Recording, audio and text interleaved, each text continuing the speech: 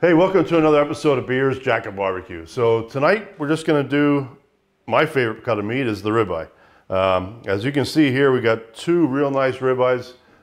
Cameraman Jack is here, so everything's going to look good tonight.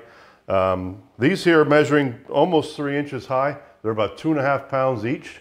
So we're going to do the indirect cooking first, get it up to temperature to about 120 degrees, 115 maybe, and then sear it pretty hard right over the direct side of the Kamado Joe. So outside, you'll see I have it set up for indirect and direct cooking. The indirect side, I have the rack on the higher level, and the direct side I have on the lower level. Usually I like to season about 24 hours, but we had snow yesterday in Pennsylvania, so I didn't get a chance to pick the steaks up till this morning. So I shouldn't say that, so it's lunchtime. So I seasoned them with salt and pepper, put them in the fridge, let them sit. Took them out about an hour and a half ago to let them warm up some.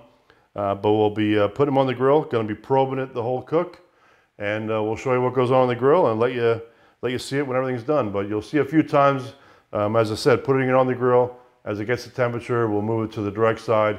We'll probably won't show you what goes on there, and then bring it in the house and cut into one and see what everything looks like. So we'll see you out in the grill. All right, so here we are at the grill. I got the grill running around 400 degrees right now, and I actually just opened the vents up almost all the way up.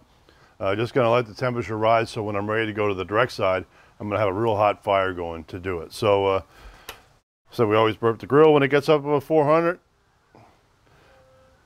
One thing I forgot to mention is we're in Pennsylvania, like we mentioned in the beginning episode, and temperature tonight, low 20s for tonight. So you can see how nice and big these steaks are. So we're going to start them out here. Going to probe them the whole time.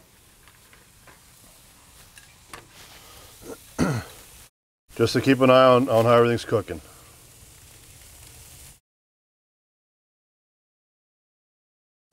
All right, so we'll check on it as the temperature gets up towards maybe about 80, 90 degrees. I'll probably flip them, and then we'll show you then. All right, so it's just one steak's about a little above 90. Grill's firing hot. Steaks are looking good. Just gonna give them a quick flip.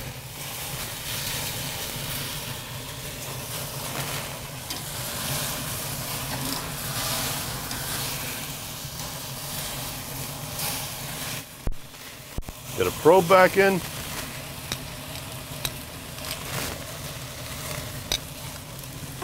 When I get the grill closed quick with all the fire going. All right, so here we go. I reached just about 120 with the steaks. So I'm going to now pull the probes, put it over the direct side.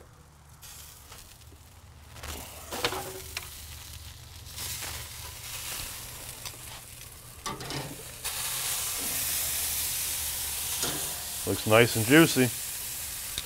Gonna leave them go about 2 minutes aside, and then we'll be pulling them off. All right, here's going on 2 minutes. Gonna give them a flip.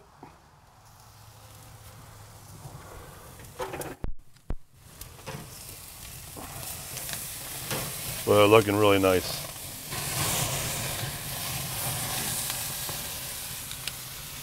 Can't wait to dig into these tonight. All right, so it's been going on just about 2 minutes. I'm gonna pull them off.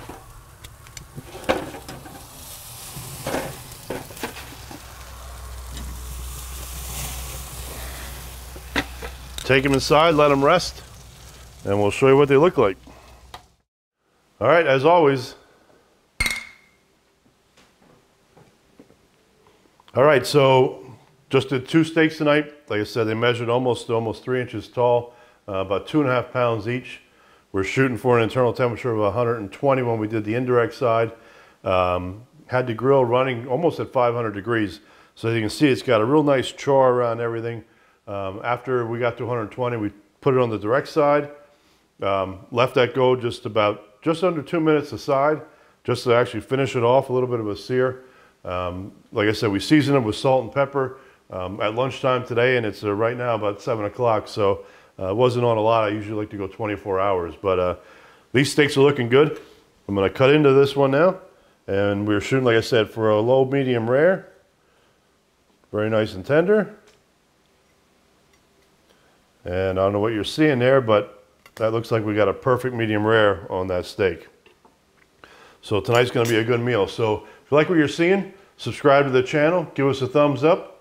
Haven't mentioned before, but you click the little bell. It'll actually give you notices when we release videos, since we do that like every 2 weeks. But hopefully, like I said, you like what you're seeing, you'll give us some comments, and look forward to seeing you next time.